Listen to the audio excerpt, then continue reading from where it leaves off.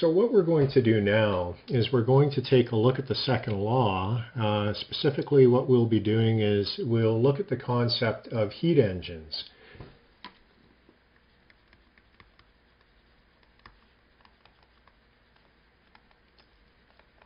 And we'll talk a little bit about the direction in which energy will flow and what heat engines do. So what we just saw with the example about the baseball is that work can be easily converted into other forms of energy that are in our first law.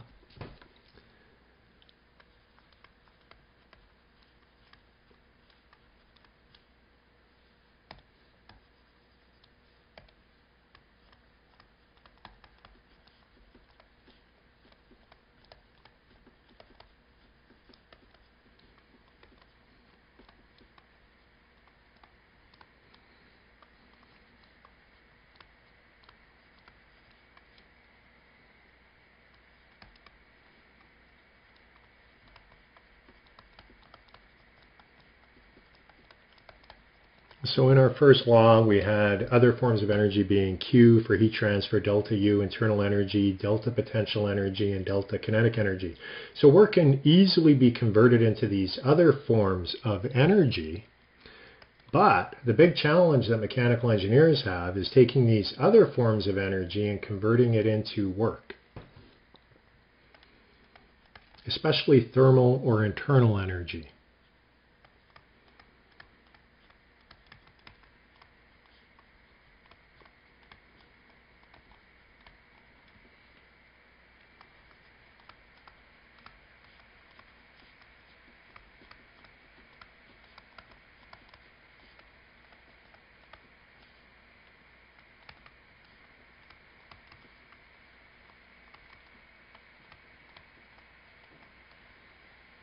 So heat engines, what are they?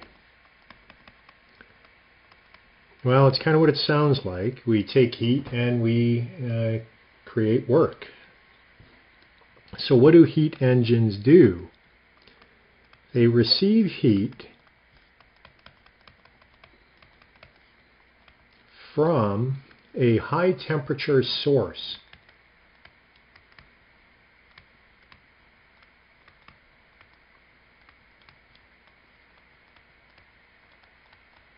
What else do? They convert part of this heat into work.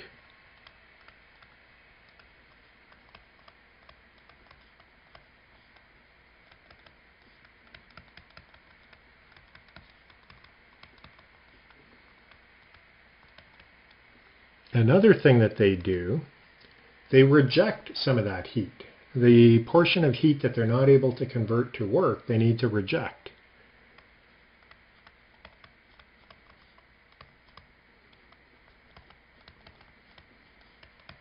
And where does that heat go? It goes to what we call a sink. So we have a source of heat and we have a sink for the rejected heat.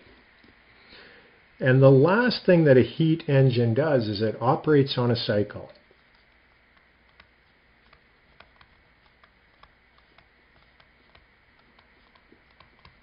So those are things that describe a heat engine. Let's take a look at that schematically. So what we said is that we have a source, and it is going to be what we call TH for T-hot. Now heat is flowing out of that source, and we will refer to that as being Q into our heat engine, which could also be Q from the hot supply.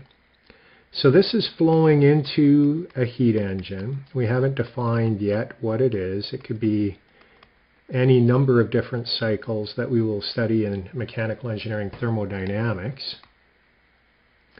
So it's flowing, and we said that it also needs to reject heat.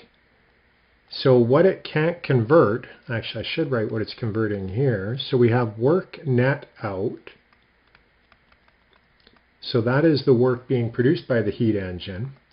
And then finally what it's doing, it has to dump the remaining energy or heat to our sink. And we'll refer to that heat as being Q out or Q low. And it is going to a sink, and the temperature of that sink is at TL.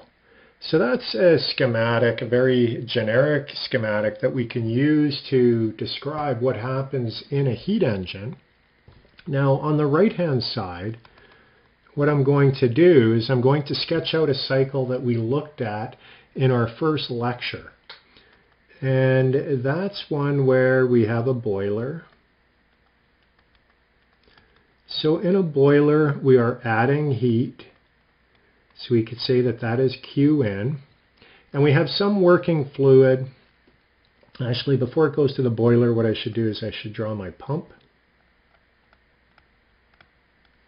And the pump is doing work on the fluid because we're increasing its pressure, causing it to flow up and into the boiler. I will show the direction of fluid flow with the arrows.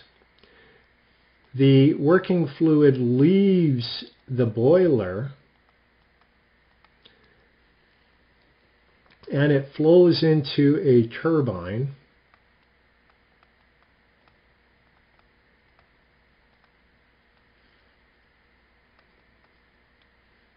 And then that is work out.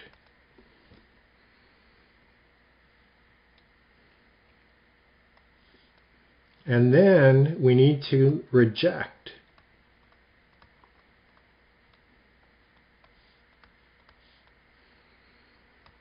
So we reject thermal energy out, and then the working fluid comes back up and into our pump. So that is a heat engine. In this particular case, it's the Rankine cycle that we're looking at. But it is a heat engine. It takes in energy or thermal energy and it rejects it, and in the process it does work, and it is a cycle. So we can say work net out equals work out minus work in, and it is also equal to Q in minus Q out. So those are two ways that you can determine the net work out. We can also write the thermal efficiency for this cycle.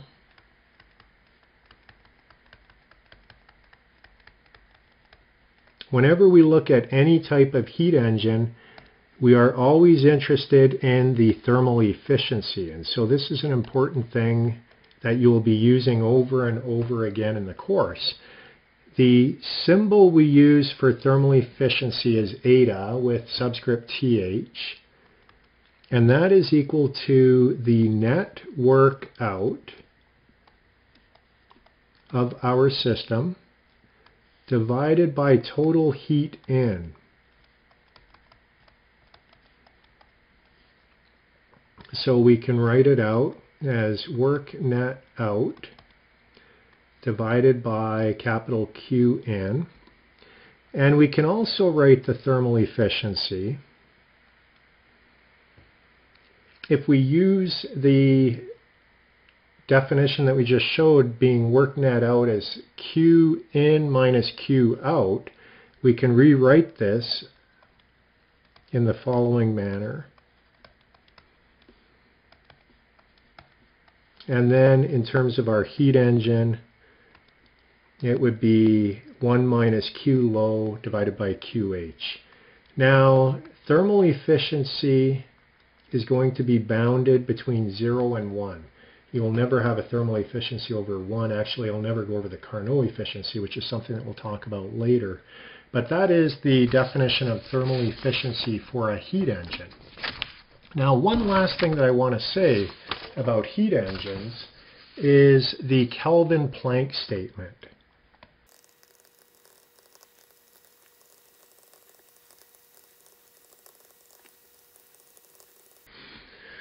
So what the Kelvin-Planck statement says is that it's impossible for a device that operates on a cycle to receive heat from a single reservoir, so from a single source, and produce a net amount of work.